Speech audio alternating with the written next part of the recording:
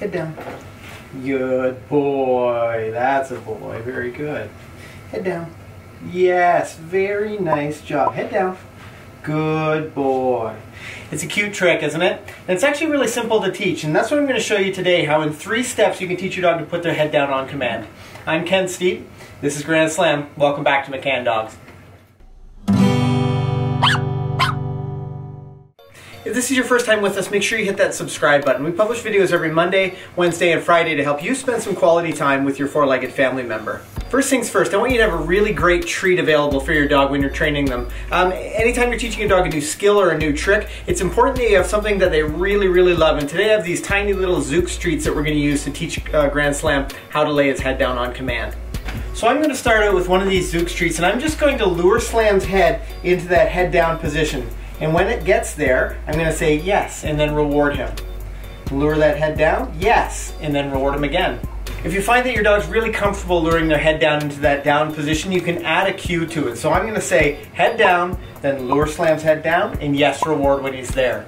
Now remember, you need to issue the command, then lure, then reward. If the treats are on his nose as I'm saying the word, what do you think he's thinking about? It's probably not the word. It's going to be these treats. So it's going to be head down, lure, yes, and reward when his head is in that down position. Now if you feel like you're struggling to get your dog's head to flat on the ground, that's not terribly uncommon. A couple tricks that you can do. You can get a pillow or like a couch cushion or something like that and use that same luring technique. So I'm going to say head down, wait till his head, yes. Now you see how his neck and chin are extended out there? Good boy. Head down. Yes. So this allows me to reward him in a position where his chin is literally touching the surface of this. We're actually using one of these conditioning balls, but if you find that your dog is having a tough time getting their chin on the ground or surface that you're practicing this on, then this is a great option. Head down. Yes, and I'll only yes and reward when his chin is flat on the surface. Yes, good boy. Now we want to build a little bit of longevity into this trick. We don't want Slam to bob his head up and down every time I say those words.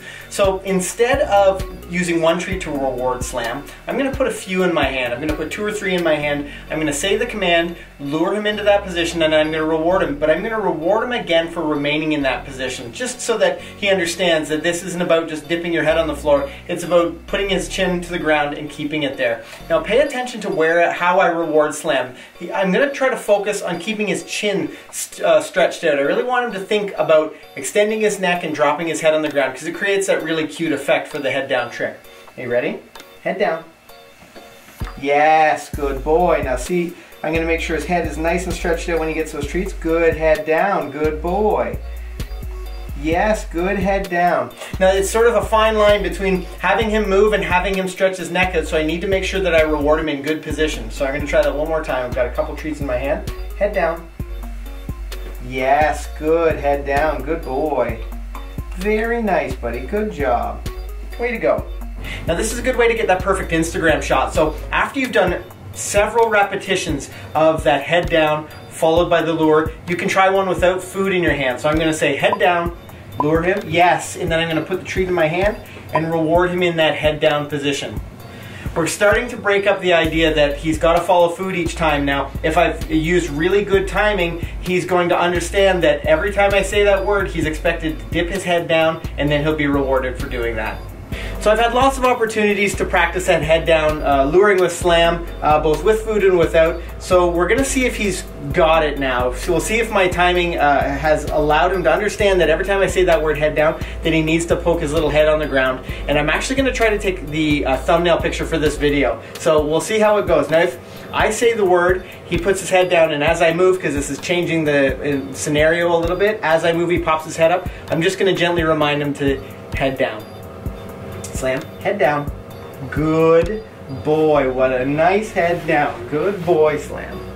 Very cute. And this is why this is such a great trick for your Instagram pictures. That is absolutely adorable, Slam. Very good boy. Good job, buddy. Okay. And then I can reward him. So, you guys saw me take the thumbnail for this photo. Now, if you are having any trouble with this at all, check your timing. Remember, you need to be saying the command, followed by the lure, and then the reward when your dog's in position. And I like to use the yes command when I get the dog into the right position, because that marks exactly what I like that they're doing. If this is your first time on the channel, make sure you hit that subscribe button. We publish new videos every Monday, Wednesday, and Friday to help you do something awesome with your dog. Beside me is a video that YouTube thinks you'll want to watch next. On that note, I'm Ken. This is Grand Slam. Happy training.